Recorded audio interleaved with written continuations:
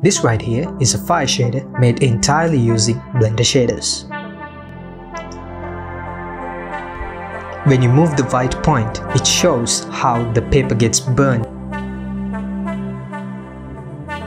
First, what I've done here is to generate a gradient using the texture coordinate node. I've used a separate XYZ node to separate out the white channel.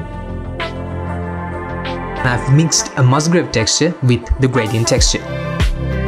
This gives the paper its burnt shape.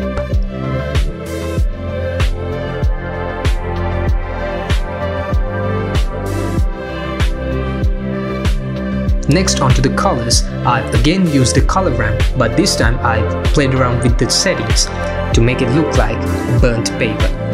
You can see the red edges near the burnt areas and also the gradual burning with the dark spots, with the black spots on the paper as well.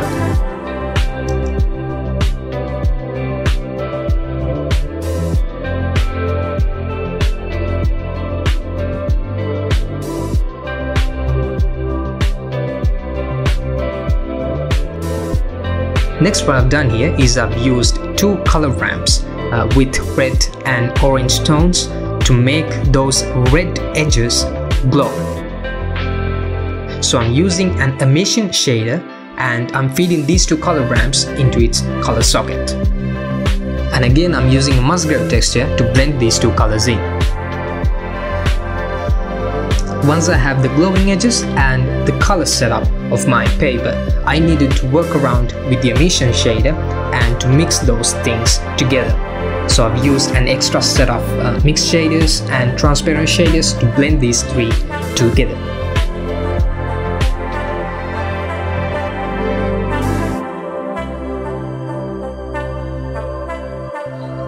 So this right here is the final result. Hope you guys liked the video. Make sure to subscribe for more content.